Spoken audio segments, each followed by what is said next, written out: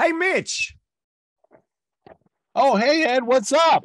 Hey, can you believe it's been 40 years since Star Trek 2 was released? Oh, I'm a huge Trekkie. I love Star Trek too. Oh, me too. I think it's awesome. And I certainly wouldn't want to get on the wrong side of this. I know. Cool. Well, the Wrath of Korn. No, Khan. Korn. Khan. Korn. Khan. That doesn't make any sense. It's a Wrath of Korn. Besides, you don't want to make this thing angry. Why? It's just a stupid vegetable. What could it possibly do? I wouldn't do that if I was you.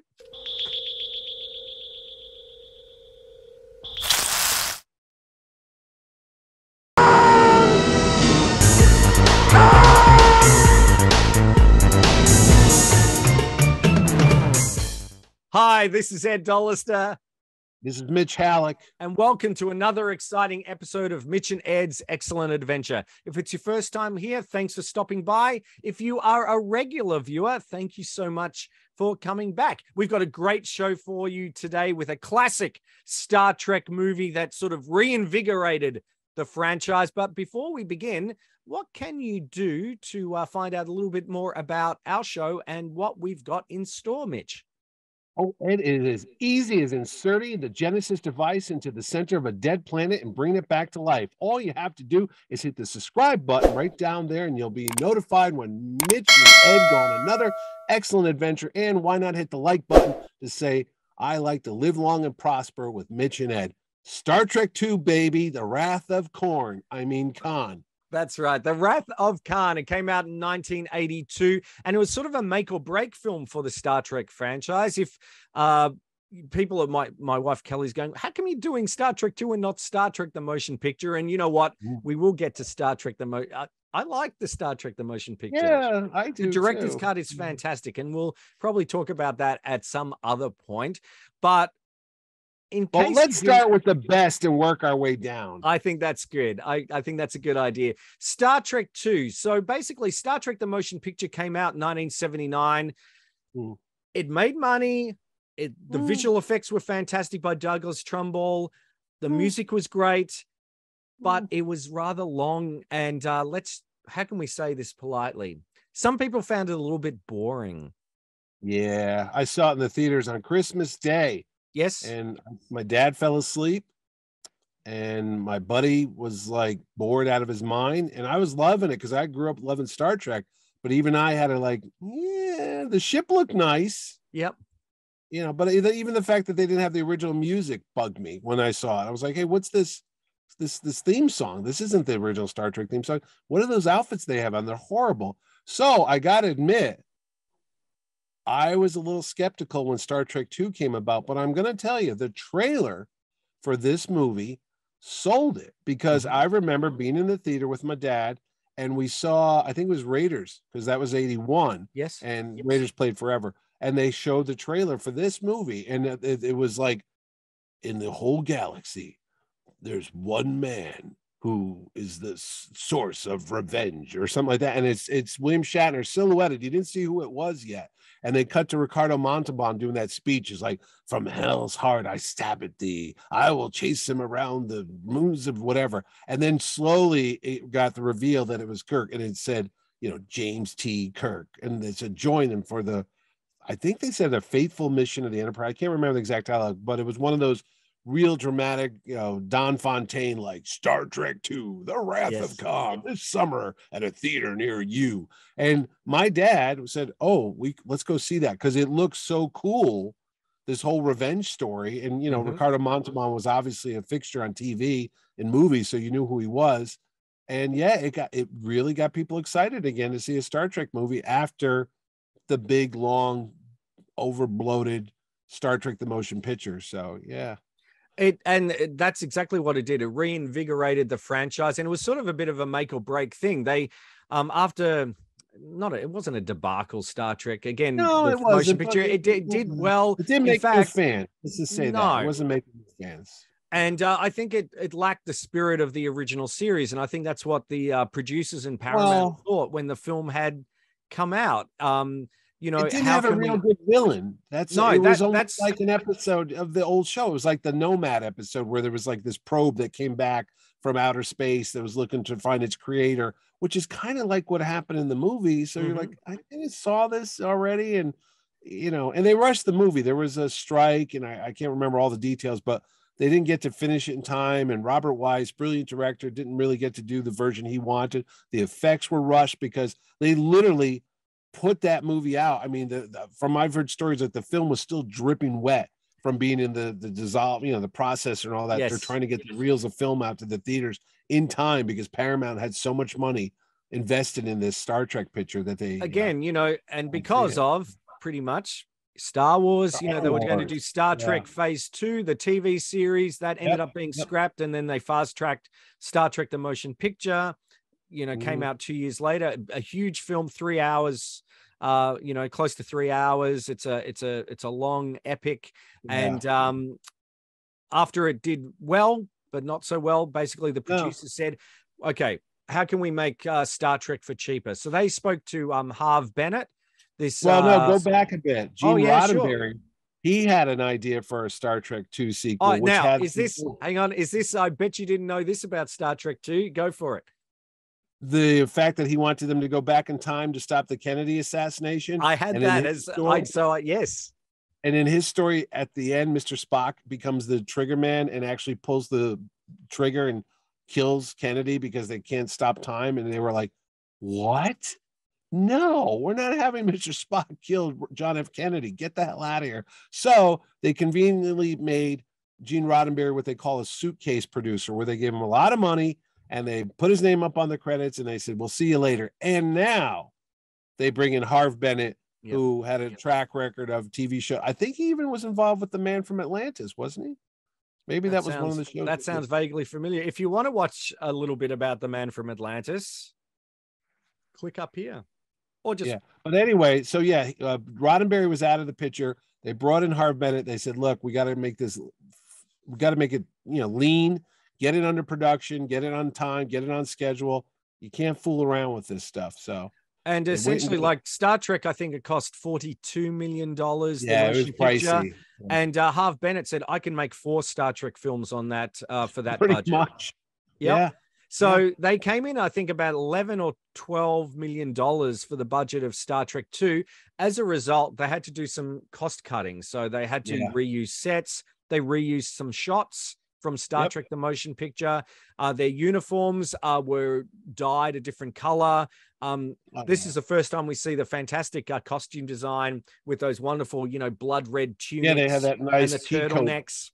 Yeah, with the flap over there. Yeah, like it was more military looking. It was that, and that's one thing that Gene Roddenberry didn't really like. He was trying to move away from that militaristic sort of thing, whereas the director and the writers wanted to embed the story with a little bit more of it being like a naval adventure, a bit like a Horatio. Submarine battle. Yeah. So you got that, you got that really high tech whistle that you see the bosun using. The bosun whistle. Yep. Yes, and things like that. So they reused a lot of the sets. It was difficult to film against. So basically, what they did is they sliced it up and redressed it so they could move things around. They reused a lot of. Did you know that Kirk's apartment was also Spock's apartment, just redressed? They did a lot of things where they reused things, but to be honest, I know the Millennium Falcon's in that scene. Well, I didn't know that. In one of the buildings in the background of San Francisco, the Millennium Falcon is stood on its side and lit, and it's one of the apartment buildings. Well, okay. I bet you didn't know that the backdrop when Kirk is looking out his Logan's Run? No, the Towering Inferno when looking out. I did not know that. So they used that, and then they used they put some higher tech, more modern buildings in the front, but they use that as the main backdrop. I bet you didn't know. That's the subject. That's the title of this show. Bet you didn't know this about Star Trek II: The Wrath of Khan.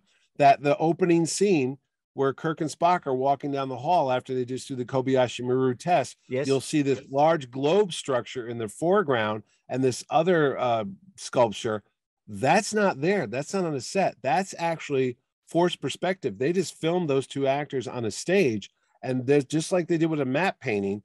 The director of photography literally just picked up like, you know, this mouse and put it in the like that, Yep. real up close. So it kind of gave that look of a big sculptured piece, but in reality, it was a little tiny globe like this. It was just altered on the film. I did not know that. I did not know that. Yeah, that's why we're calling it there.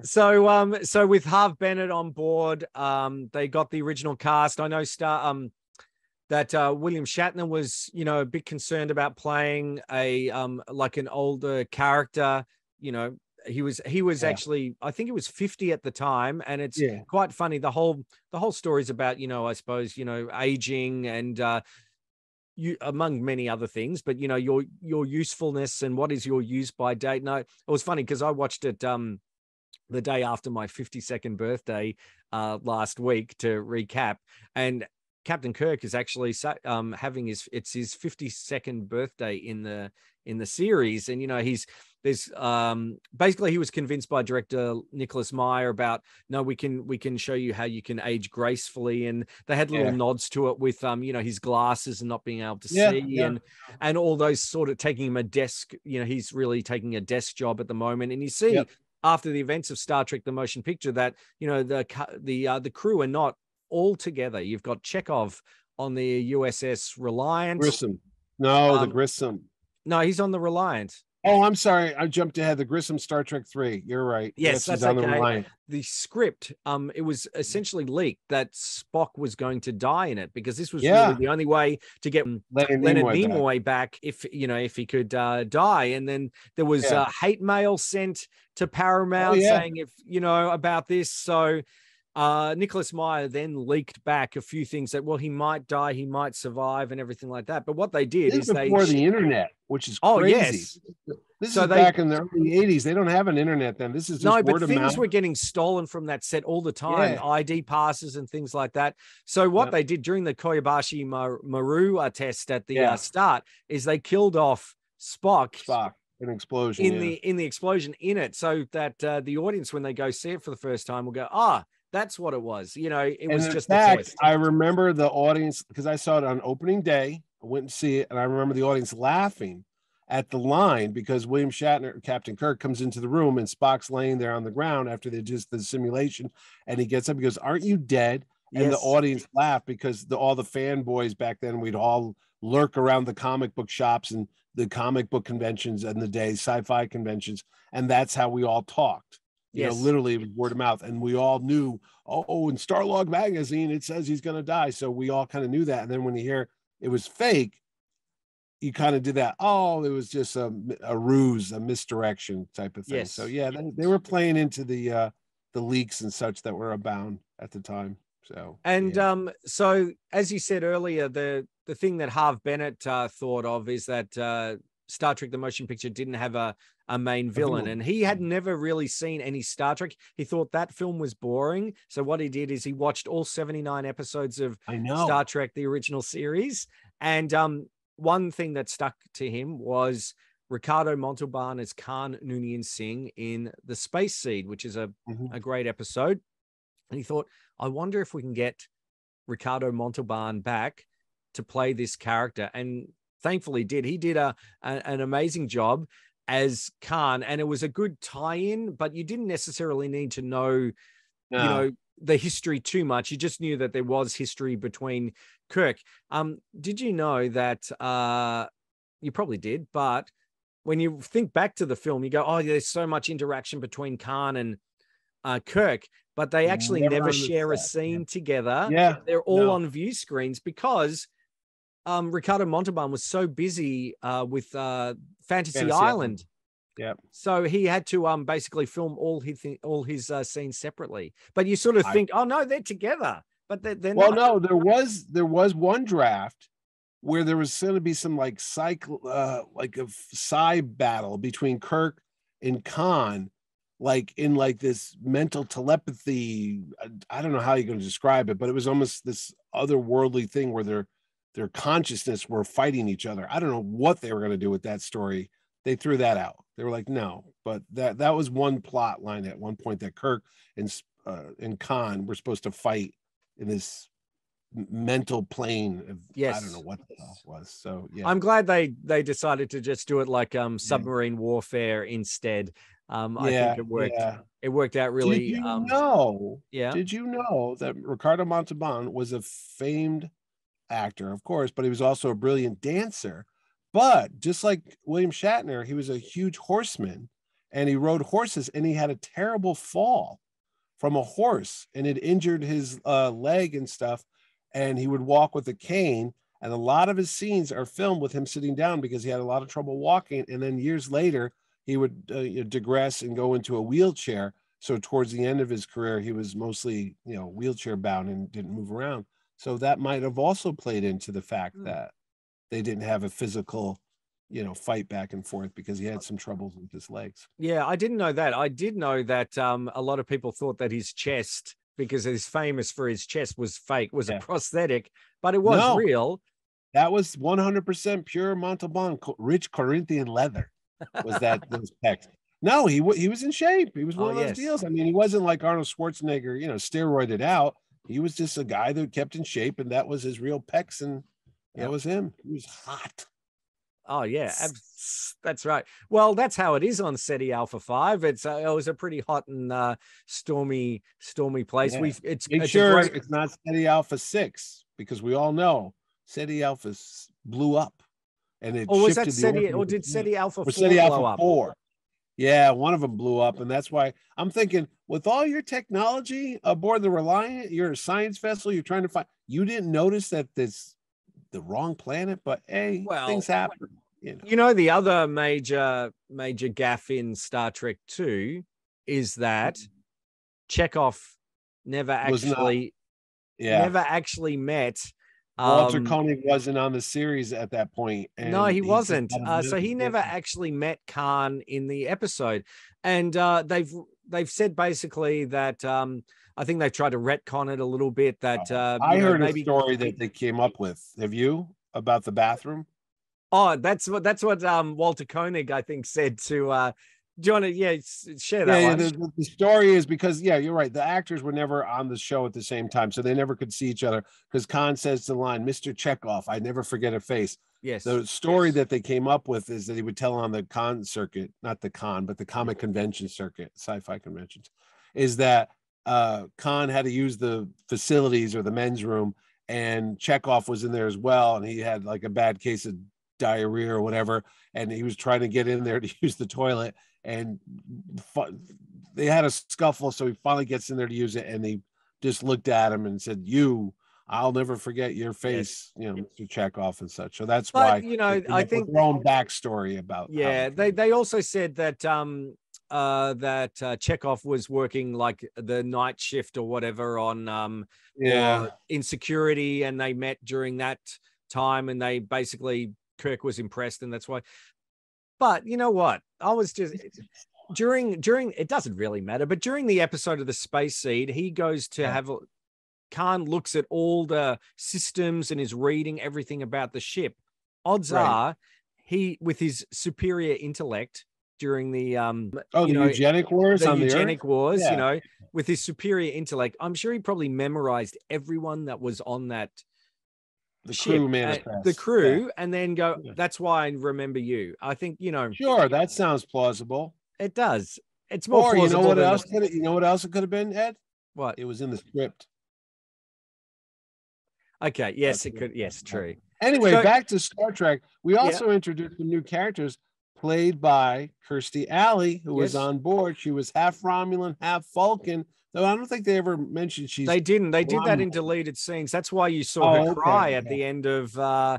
Because I was like, why is a Vulcan crying? And then I'm like, well, she's got half, Romulan and such. So so she was a little bit more emotional. That's why she did a few things. She was shocked when she saw. You mean Scotty's nephew? Yeah, Scotty's nephew. Yeah, when you saw him, who I remember from now, wasn't he from Escape from Witch Mountain? Yes, yeah. The Disney. He also looks a lot like not Haley Joel Osment. James Earl Haley, the guy I'm thinking Oh of yes, with the Jackie. Jackie Earl Haley. He looks Yes, like that a little bit they too. But were no, you're right. they were child actors around the same time. So but 'Cause he yeah, had it the- he was wasn't kinda short, again yeah. deleted scene. It wasn't explained that that was his nephew, but you did find out, and that's why Kirstie Alley's character was a little shocked when he brought him in when he never She was ran away. yeah, when the door opens and Scotty's carrying his hurt body there. Yeah. Did you know that Star Trek 2, we alluded to it earlier, had many different titles. It was originally going to be War of the Generations. It was going to be subtitled The Undiscovered Country. Which Nicholas Meyer, the director, obviously went on to direct Star Trek 6, The Undiscovered Country. Oh yeah, he was there. He also it was also going to be called Star Trek 2, The Vengeance of Khan, but they changed that because around that time there was Revenge of the Jedi coming out, and they thought, no, we don't want to have that get confused with Star Trek, space Star Wars. pictures with Revenge. It'll confuse people because they're stupid. So we'll change it, Mr. Lucas. And then what's George Lucas do? Change it. Return but that's okay. I think the Wrath of Khan is a lot better than the Vengeance of Khan. Grapes of Wrath of Khan. Yeah. Yeah, it's a bit more. It's a bit more theatrical. The Wrath. It does. It sounds like Crystal Skull. That type of thing. I think so. I quite like it. Very dramatic type of thing. Did you know that most of Khan's people back on SETI Alpha 5, when obviously the Botany Bay was there was their planet blew up, his wife from the episode, they were going to get her back. Unfortunately, the original actress was suffering from MS, so she wasn't able to reprise her role. I always wondered why I thought they just wrote her off to as part of the story. Well, they did say that my wife was killed by the SETI eels, that they did. But did you know most of his crew, the Khan's crew, were Chippendales? Really? Correct. I did not know. I could tell you this. Yeah. I know that one of them went on to be in a lot of science fiction movies. It was Judson Scott. The thing of it is, you wouldn't know because he's not credited in the entire movie because his agent said, no, we don't want to take a credit in this one. But he was Joaquin. He was Khan's number one. Yes, he does look familiar. He always appeared as a that's bad him. guy. He was in the Phoenix. He was like in a ton of deep, what was it, Sequest and all that stuff. He was in the 80s a lot and a lot of sci-fi show. Judson Scott, but he is not credited at all in Star Trek 2, The Wrath of Khan. Yeah, even though he's got a good part. He's got a great part. Yeah. I love that scene from SETI Alpha 5 with the SETI eels that go into the ear. I know that they in the original cut they had to change it a little bit because it looked so gross when it was coming out. But there's a great, I don't know if you've got Cinema Fantastic. I remember Cinema. Yes, I do have those. This was a double cover because they used to have Blade Runner on one version and this is the Star Trek 2, but they've got a great shot in here. But can you see how they did a giant? Yeah, they made a giant mold of Walter Koenig's ear. Yeah. And it was this little puppet. That's how they pulled it off. Yeah. With some fantastic, and I bet you didn't know this. Maybe you did. That Paramount patented the design for the SETI eels for a toy. Patented. Oh, well, we say patented. Well, you say a lot of weird things in Australia, but kids wanted to have a toy of that. Hey, well, kids, they didn't do anything with it, but they did patent the idea. Oh, well, I'm glad they didn't get the patent for that one. Anyways, and I suppose the main thing, I mean, the wonderful thing about Star Trek 2 is the acting. Look, the acting is fantastic. I think it's got some of the best acting in any Star Trek film. Actually. No. And you said earlier, like I saw this when I was a kid. I saw this 82, so I had to be like 14 years old. Saw it with my dad, and it works on a lot of levels. I'm going to tell you, it works as a cool adventure. Like you said, like a submarine versus a ship type of like a Hunt for Red October, even though that'll be years. Run silent, run deep. is what Yes. I'm thinking. And there was also an old Star Trek episode where they fought the Romulans for the first time, and they couldn't. It was like they were feeling each other out. It was this whole naval battle thing, you know. So it works on that level. It's a good action movie. If you don't even know Star Trek, you can walk into this movie and figure out what's going on and enjoy the picture. But on all the other levels too, like you said at the end when Kirk's realizing how he's old, and then we can jump to the end because I feel young. He gets that new lease on life, and he loses his friend and all that stuff there too. So as an older viewer now, I watch that movie with different eyes and go, oh, he's not out to pasture. He's not like done for. He's got, years left ahead of him. He's still useful, and that plays into the whole rebirth type of thing of Genesis, which is, life from death, as they say in the movie. It is. So and we should point out the amazing CGI sequence by ILM rather, and early I suppose Pixar. Yeah, correct. Yeah. For the Genesis project, which was this amazing fractally Yeah. generated which still looks, it looks good to this day. No, but I remember seeing that in the movies. Like, how did they do that? Because it was like it wasn't animated, but it did look animated, But yeah, that was all new technology back in the day. And we didn't get the rest of the cast their credit. Paul Winfield, who I knew from a movie called Sounder with Cicely Tyson that I saw in the 70s. It's a family, they have a dog and all that stuff. But Paul Winfield plays Tyrell, which I always think of Blade Runner because Tyrell Corporation was the name of the place that made the replicants. And I'm like, is that a coincidence that they named Captain Tyrell? I don't know. I mean, same year, same stuff. Who knows? Yeah. So he was the captain of the Reliant. And also on his crew, I was going to say there was another actor, but I'm jumping ahead to one of the other Star Trek movies down the road. Some of the crew members there. I'm thinking of Christian Slater, but he doesn't show up till number 6. That's correct. But Bibi Besh, who's an actress that they picked to play Dr. Carol Marcus, creator of the Genesis device, who was also Kirk's love interest from years ago, and also the mother of his child that we find out was played by Bibiana Besh. That's her full name. Did you know she came from Austria, came over with her family, and acted early on in her career, went to the Connecticut School of Women College right here in New London, Connecticut, and is also the mother of actress Samantha Mathis. There you go.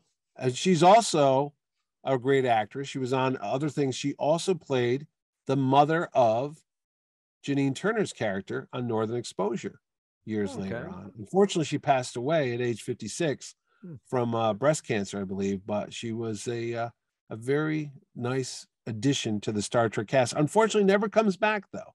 They don't bring her back for Star Trek 3. They don't bring her back for 4. They don't even really mention her again.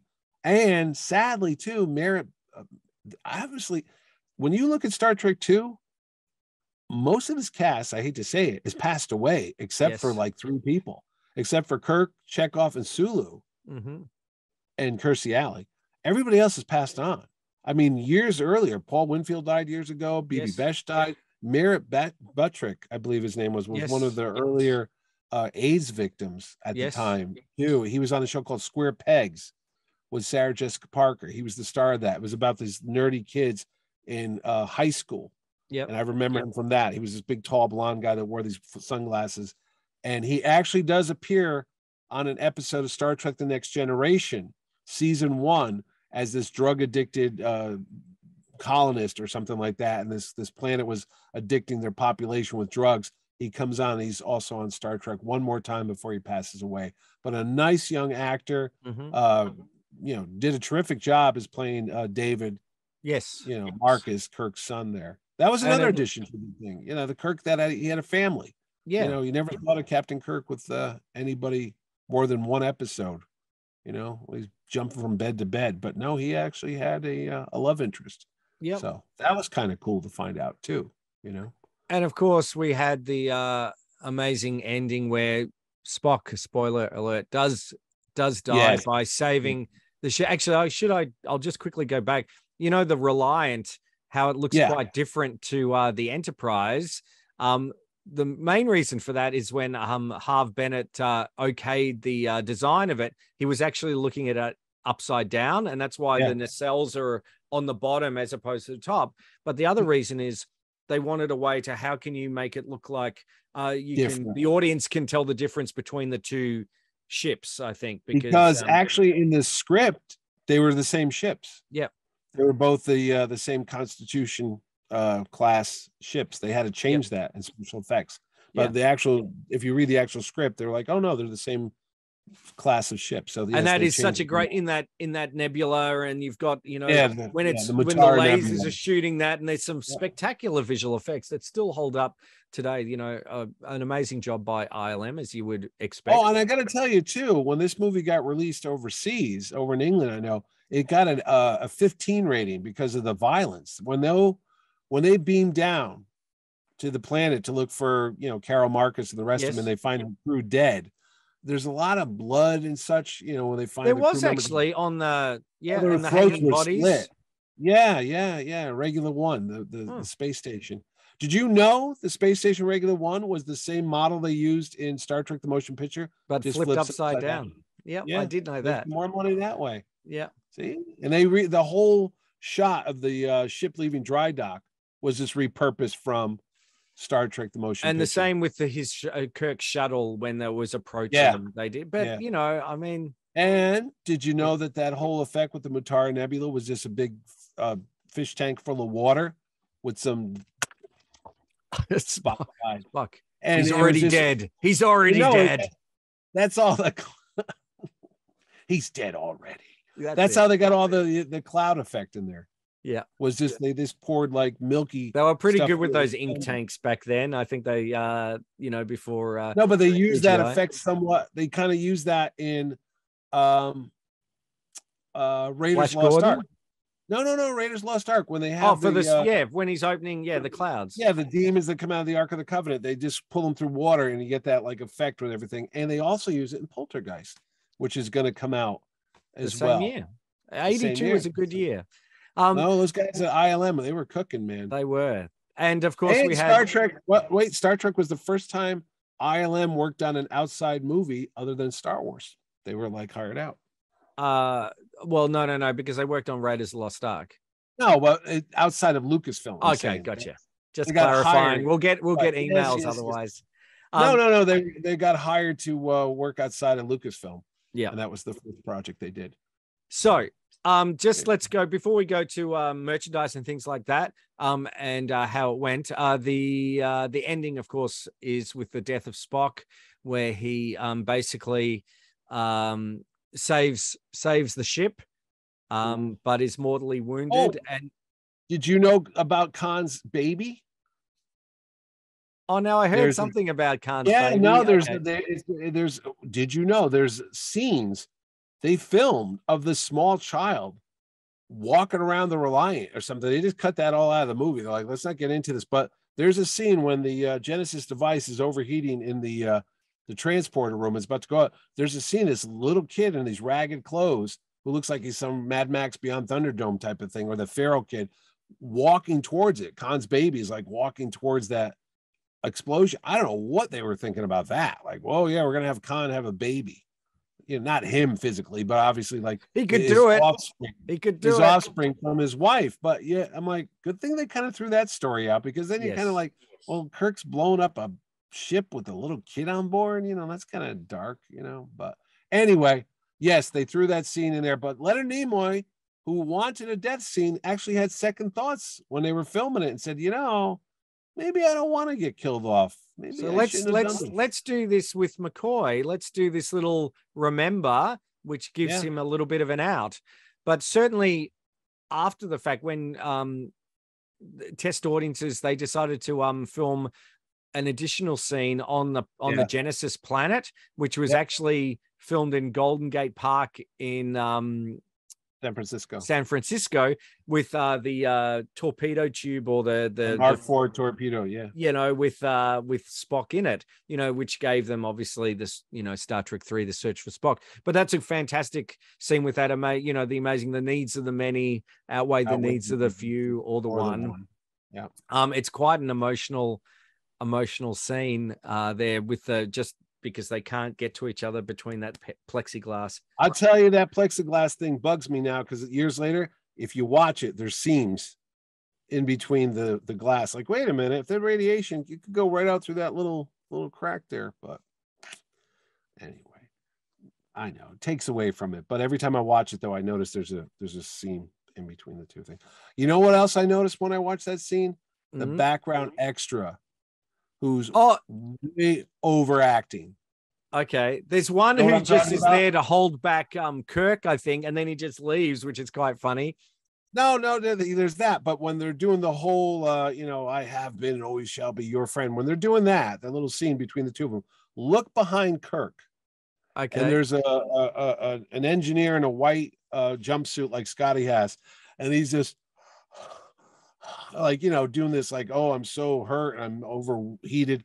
He's really distracting, upstaging. I've been just so focused on the two actors. No. I'm telling you, watch that scene again. And once I point that out, you can't get your eyes off. And you're like, did someone not tell this guy to stop upstaging the main actors? Because let me tell you, I was good at upstaging when I used to do plays years ago. I got yelled at all the time by the directors because I'd be the background guy and I would be doing something. It's like, will you stop that guy? I'm that guy. Look at me, everybody. Forget the leads. Look at me. Maybe you could find him out and get him as a guest at Terrificon. I could. So there you go. So did you know they did not want to play Amazing Grace at the end? No, and that's where James Doohan suggested, what about Scotty bagpipe? Yeah, playing it on bagpipes. So he's not actually playing it. But yeah. But yeah. No, but yeah, that wasn't part of the original scene. Because they're like, you're not gonna do that, are you? So yeah. And then when Kirk gets choked up, what he does, of all the souls I've ever encountered, his was the most human. That for Clem thing, I used that in a communications class doing a speech in college. William Shatner acting. I gotta admit, Shatner, who gets bashed all the time for like being overacting himself and his delivery and the way his cadence is, this is probably his best performance out of all the things I've seen him in. This Star Trek 2 is probably the best performance as Captain Kirk anyway. Yep, I agree. And I know that James Doohan wanted to thought that Ricardo Montalban should have got an Academy Award nomination for his role as well. As Khan. Yeah. He is very good. They're so committed. And again, when you're acting against nothing, essentially, right. It's pretty amazing. So the film came out. It did big numbers. It was hugely successful. It didn't make as much as Star Trek the Motion Picture, but it was more profitable because it costs less to make. But surprisingly, after Mego had the license for Star Trek the Motion Picture, there were no toys. Nothing. No comic books. I've got this. Okay, so I thought I'll do my due diligence and have a look through, and it goes from Star Trek the Motion Picture to Star Trek 3, The Search for Spock, where Ertl brought out the toys. There wasn't anything. There was the novelization, which was a bestseller by Vonda McIntyre. Vonda McIntyre, yeah. There were some books. There was some Marvel. I was going to say Marvel did an ongoing series after Star Trek the Motion Picture came out. There was even a newspaper Star Trek comics strip in the papers. But when Star Trek 2 came, everyone had gotten burned so much from Star Trek merchandise not selling, like Happy Meal toys and all that stuff. They didn't want it. So there's nothing for Star Trek 2. There's maybe, like you show, the novelization. The soundtrack, I don't believe even came out originally. It was like years later. James Horner. I think that's James Horner's first movie. It's his first major score. There's an ad for the score. Yeah. Yep. Atlantic Records and Cassettes. So it did come out. Yeah. But there was nothing. They have now brought out years later they brought out a lot of things. Currently Mego have got out Kirk and Spock from Star Trek 2. I was going to try and buy one for the show, but I couldn't find one in time. I sent you a picture the other day. Funko, of course, Funko. They've got Khan from the Space Seed, the old episode. But Playmates, when they were doing the line of action figures, when they did Star Trek Next Generation, all that, they did Wrath of Khan figures, because I remember they had the open-chested Khan. and they've redone it since. I mean, it's they've got some coming out. I think it's like Star Trek, not Legends or whatever, but they've brought out Khan, Spock, and Kirk from Star Trek 2, which come out in October, November, I think. October, yeah, right around now, yeah. And going back to Funko, they also brought out they've got a Funko movie scene of the Kirk and Spock death with glass, plexiglass. Yeah, in the room. I don't know if there's any gaps. No, but there's been a couple of versions of that soundtrack because it didn't have everything originally. I just saw one came out, I think in 2015 or so. It had a more complete version of all the soundtrack. Plus, talk about complete version. When this aired on TV on ABC, just like they used to do with Superman, there's a lot of deleted scenes that ran for television that were not included in any of the VHS or the Blu-ray or the Laserdisc and stuff. I do believe the latest version that's come out now, there's a 4K, I think, out there, has everything. Finally has all the deleted scenes we talked about with Kirstie Alley and, you know, Spock and Kirk, and there was some other stuff, because I remember watching it on TV and you go, oh, that's new. Oh, that scene's different. Oh, look, and sometimes it's just a different take. Sometimes it's just a different angle of the same scene, same dialogue, but it's maybe a close-up shot as opposed to a wide shot, and, you know, little subtle things, but there was some more to it. Yeah. And it's a really, I think Star Trek 2 is a great, if you're not a Star Trek fan, you can still enjoy it. It's, you know, some of the ones that get a little bit into the minutiae and, you know, all those, you know, where you go, oh, I've got to see, it's a bit like sometimes the Marvel films where you can't enjoy it unless you've seen a bazillion other things. Well, I was going to say, talk about not enjoying it. Star Trek Into Darkness, the second J.J. Abrams Star Trek movie, is a really wrong course remake of this movie. I don't know what they were thinking about. Yeah, with Benedict Cumberbatch as Cumberbatch, like having a big secret. Oh, is he really going to be Khan Noonien Singh? I don't know why they bothered. I don't know why they made him Khan. He looks nothing. Well, he doesn't have to look him, but there was nothing about the Ricardo Montalban character.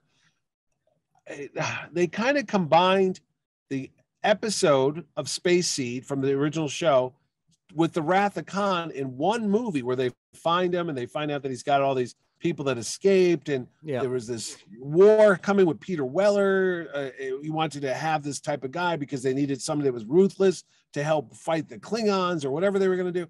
It was all over the place. And at the end, they do the whole remake, except instead of Spock dying, it's Kirk dying. And they even do the whole, you know, needs of the many outweigh the needs of the few. And, you know, Chris Pine as Kirk sacrifices himself. And in one of the worst deliveries ever, Zach Quinto loses his crap as he's fighting Benedict Cumberbatch. And, you know, they tell him Kirk does it, come on, and he does that like Shatner, but there's no drama to it. It's pathetic. No. It's actually one of the worst parts of the movie. You almost cringe. You go, why? Why'd you do this? So if you want to see a good version of Star Trek 2, watch Star Trek 2. Do not watch the other Into Darkness, because it's like, I don't even know what they were thinking when they go, we're going to remake Star Trek, The Wrath of Khan. Why? So, but anyway, I think, and Ricardo Montalban, you mentioned too, I think he really enjoyed this whole new audience that opened up to him. You know, because again, he was super popular at the time with Fantasy Island. They did a little robot that they brought onto the set with the face of Tattoo. I saw that. Yeah, which was pretty funny. So, if you're able to get the 4K version when it comes out, by all the digital bits, I think I've got a review on it saying it's spectacular. It's the definitive version, but it's on streaming. There's still there's the Blu-ray director's cut that is still available that you can get. And it's a fantastic movie. It's just, it's got everything. So I certainly would recommend it. It was a bumper year in 1982, and it is at the top or close to the top of what was released that year. You know what, Mitch? We've got lots of films from 1982 that we've been looking at, but how can you find out a little bit more about those shows if you're not sure what to do? Oh, Ed, it is just as easy as firing a proton torpedo into the Mutara Nebula, using your gut instinct and blowing something up. All you got to do is press the subscribe button down below, and you can go check it out. Or, as Ed just mentioned, we already have a bunch of shows there. Go to our page and go search through Blade Runner, The Last Starfighter, E.T., E.T., Tron. We're like the 80s embodiment. If you saw in the 80s, it's on our show. Plus, we even go back in the 70s and look at the great disaster movies. We look at Jaws. We look at Star Wars and everything else that's back in the 70s as well. So what are you doing watching us? Go check out the rest of Mitch and Ed's Excellent Adventures, all available right now on YouTube. Subscribe, like us, notify yourself, beam yourself on board, do whatever you feel like doing. That's right. And if you've got a suggestion, like this was a suggestion for a show, write it in the comments below. We always read all your comments, and we really appreciate you watching and being part of the show as well. So signing off. This is Mr. Dollister, I should say, if we're going like Mr. Savick. We want to have that. This is Ed Dollister. And this is Yeoman Mitch Halleck. Yo, man. Yo, man. I knew you were going to go there. Thanks for watching, and we'll see you next time.